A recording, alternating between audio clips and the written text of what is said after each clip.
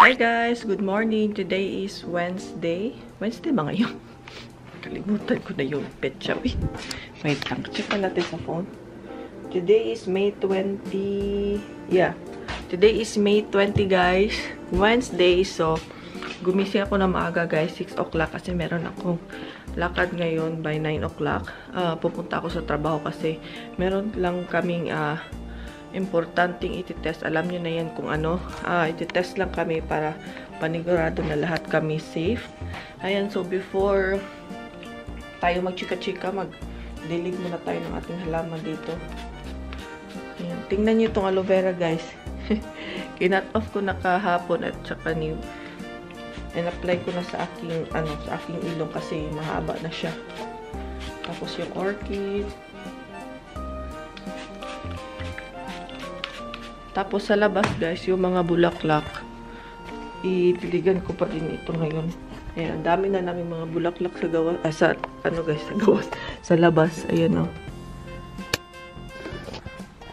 Dala ni mother. And then, yung orchids guys, nilalagyan namin yan ng ice.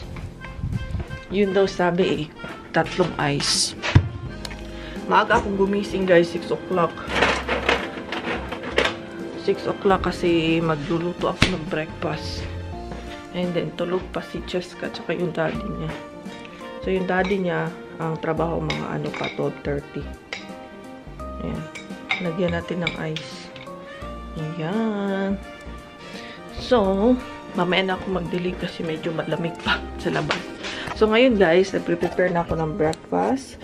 So, gagawa ako ng scrambled egg, bacon, at saka French toast. So, yung French toast, lalagyan ko ng cinnamon. Cinnamon nga. Cinnamon at saka milk, whole milk. Ayan. So, ayan. Prepare muna ako ng breakfast, guys. Hello! Ayan, guys. Ready na yung breakfast natin. So, meron na tayong French toast bread. Ayan. Tapos, bacon, scrambled egg. Tapos, banana. Tapos, cherry at saka grapes. Tapos, yung syrup para sa French toast. And then, my vitamins. So, nagpapainit lang ako ng tubig, guys. Kasi magkakape ako ngayon. And then, tulog pa rin sila. Tulog pa rin sila. So, might as well, I'm gonna have breakfast now. Kasi, maliligo pa ako ngayon guys kasi hindi ako naligo ka. Alam nyo yan, hindi ako naliligo everyday guys. So, maliligo pa ako ngayon kasi my appointment is before 9 o'clock. So, punta ako sa trabaho kasi guys, check up tayo, no? Kung meron tayong alam nyo na yan, positive or negative ba? So, yun guys, kain mo tayo ng breakfast. Si Cheska guys kasi may maingay na TV dito. So, hindi na lang pala ako magkakape guys. Green tea na lang pala ako eh. Ayan, green tea with brown rice. Kasi ma-oily yung bacon. So, para matunawan yung ating tiyan. At saka malinisan. Charo. So, mag-tea tayo guys. And then, after nito, magluluto na ako ng tanghalian namin. So, magpapaksiw ako guys na isda. Itong isda. Labas ko na kagabi, pampano. Ayan. Magpapaksiw ako. Para mamaya hindi na ako magluto pagdating ko, no? So, ayun guys. Ready na yung ating paksiw na may toyo. Ayan. So, isi-steam lang natin yan dyan. And then, time check. Magsi 7:32 na. So, bandang mga lower heat lang natin. Sensya na guys, maingay yung TV. So, bandang mga 8 o'clock, maliligo na tayo, no?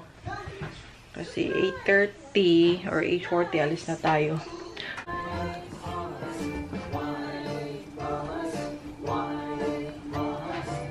Dito na ako sa labas, guys. Magdidilig na tayo. Ulan pala dito kagabi. Kasi basa yung basa yung aming lalagyan ng mga soft drinks. Yung malaking container ba? Basta umulan pala. So, magdidilig na tayo, guys. Alam niyo guys, ito saan ko nabili. Binili ko sa Hello Tokyo for $2 kasi matagal na ako naghahanap ng ganito. Meron pala doon. So, magdidilik na tayo.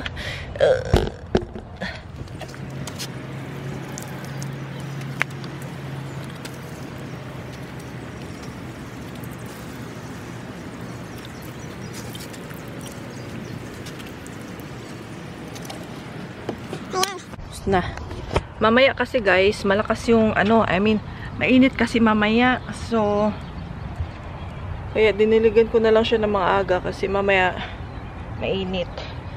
So, everyday ko yung dinidiligan guys. Wala talagang skip kasi wala naman akong ginagawa dito pag weekdays. Yan si Cheska. Cheska! Nanonood ng TV. Hello! Shh! Shh! Mama! Nanonood ng TV. Hello! Hello! Gusto ko lumabas. Ayoko palabasin kasi medyo mabasa dito. Let's go, let's go! Guys, ito na tayo sa kanto. Yan na yung building.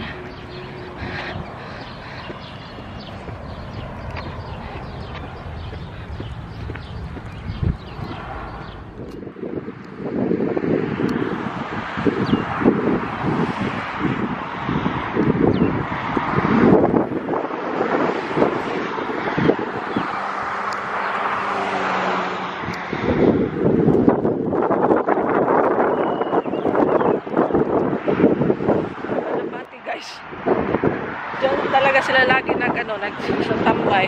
Parang yan na yung bahay nila. Dami talaga dyan. Every time dyan sila lagi. Guys, tapos na tayo, no? Tapos na tayo magpa-test, no? Nakakaloka. Yan na yung trabaho ko. Uwi na tayo. Saglit lang pala. Kat. Nakakaloka yung pag-test sa ilong. Sakit. Ayun, so far, so good. Uwi na tayo. But, daan muna ako ng Hello Tokyo kasi bibili ako ng guys, bibili ako ng knife kasi yung knife namin habol na, hindi na sharp yung namin knife. So daan muna tayo sa Hello Tokyo sa ating suki, parang Daiso dito ba. Yun, balik ako dyan weekend kasi yun yung trabaho.